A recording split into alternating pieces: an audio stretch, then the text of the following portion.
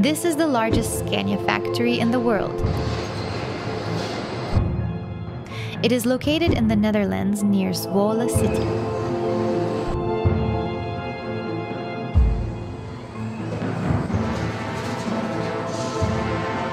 So join me on a tour of this truck factory.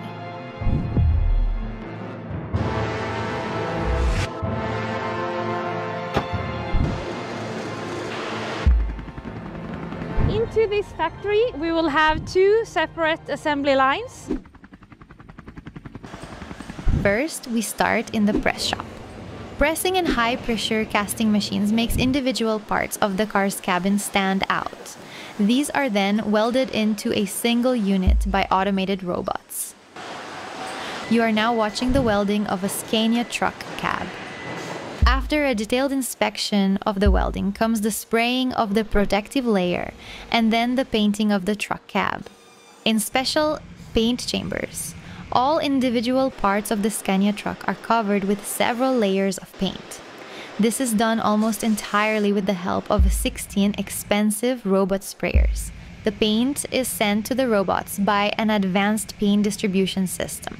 This system sends the paint as a kind of pneumatic tube through a plastic pipe to the individual robots. The required amount of paint is transported to the robots through the original pipeline system.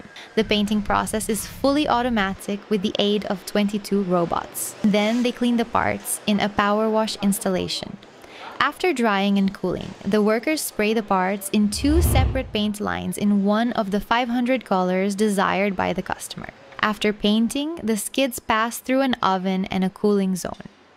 Around 120 trucks are produced every day in this factory. Scania currently produces 5 different series of trucks, 3 series of bus chassis, and 5 complete buses. Scania produces around 90,000 total vehicles per year between their 10 production sites.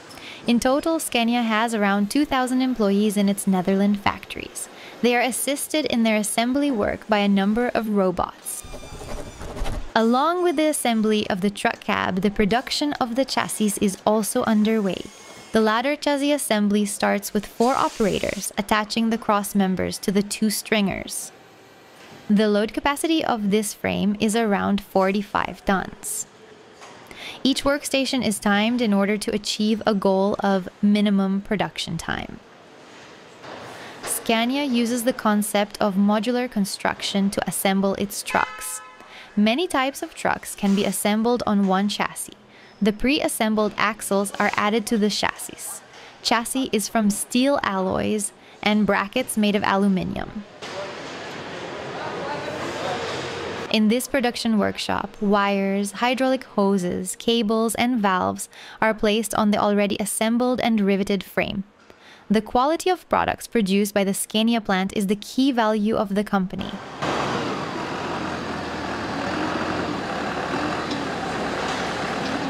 The individual parts of the entire truck are assembled separately. They are assembled together on the main assembly belt. The result is maximum efficiency in the production process. This production process is demanding in terms of planning and execution. However, Scania was founded in 1911 and has therefore had more than 100 years to fine-tune all the processes. The finished engine is lifted and attached to the driveline and chassis to complete the vehicle frame. This power engine provides an in-house developed Opticruise gearbox that allows for better performance and fuel saving due to the reduced weight. This engine weighs 1,340 kilograms.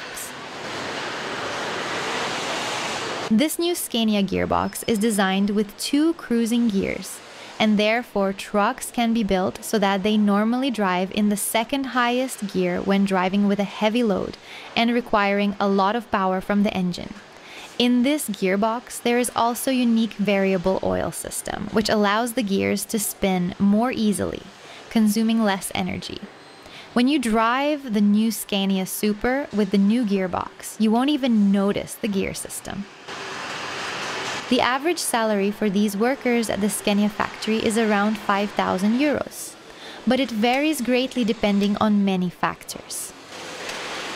This is how fuel tank is added onto the chassis. It has a capacity of around 300 liters.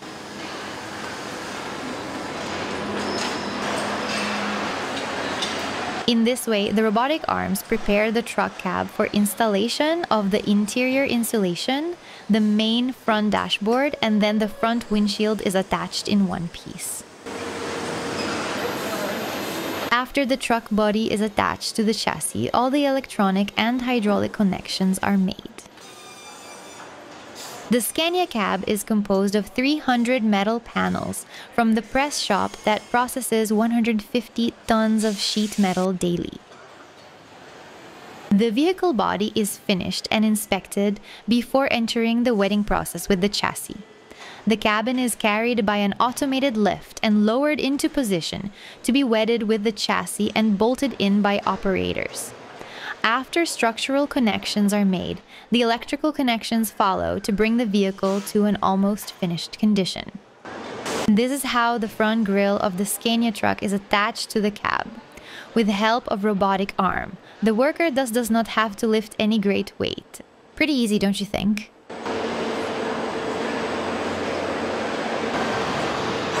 The tires are sent into the assembly line and are attached onto the truck with the use of a multi-nut wheel tightener. These electric trucks transport individual smaller parts across the factory floor. The huge logistics center with the individual parts of a Scania truck can be found in the bonus section at the end of this video.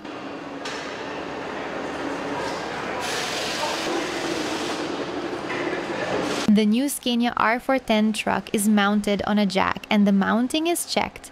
Then the tires are filled with air to the appropriate pressure. It is now possible to start the truck again and check all the controls from the driver's position. After the first start, all modules of the Scania truck are programmed. After that, the truck is tested on a roller stand, where the initial and working pressure of the brake circuit and the tightness of the brake actuator are checked.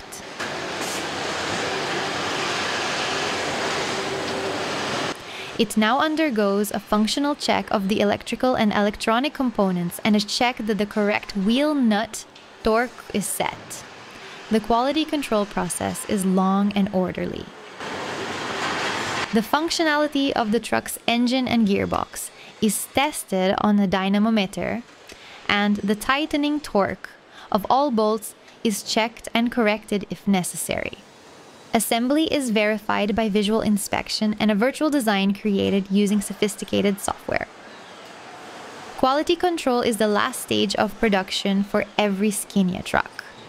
Of course, when developing a new model, the checking is much more demanding and everything is changed and improved over several months. When the quality control is finally complete, it's time for the test driving circuit. This is followed by a crash test. This is what the Scania factory in Zwolle looks like. There are solar panels on the roofs and a huge parking lot of polished and newly constructed trucks in front of the production hall. These trucks are waiting to move to their customers, usually transported on a trailer or by rail. The Scania cab is built on a strong metal frame. This design is specially designed for the safety of the driver and also reduces damage to other cars in the event of an accident. Cab installation is one of the most spectacular stages in assembling our trucks. The equipment, which catches the cockpit and makes it appear that it is flying, has received the nickname Eagle. This logistics center is the hub between suppliers and the Scania assembly plants. These workers place great emphasis on order and precision. Millions of parts for all types of Scania vehicles are clearly collated and categorized by computer and labels. From here, the smallest parts are delivered to the individual assembly halls, where they are assembled into the components that make up the entire truck at the end of the process.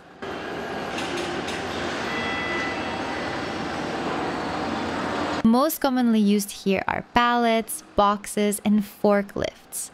Components are transported here in long-haul trucks. The plastic body parts are loaded into a rack and sent to the paint shop. The process in the paint shop begins with mixing the paints using the base colors as a base and a software aid to achieve the correct ratio needed for each final color. In the paint cell, 2 Dur robots are used to paint all plastic parts from all directions. Software is used to visualize the assigned path and spray coverage of each robot so that they can be programmed appropriately. To have the greatest coverage, hand painting helps to ensure even painting and corrects any spots missed by the robots. Painted parts are inspected using various techniques such as direct eye gaze and hardness inspection tools before proceeding to the assembly line. Surface imperfections caused by excess paint are corrected by detailed sanding and polishing.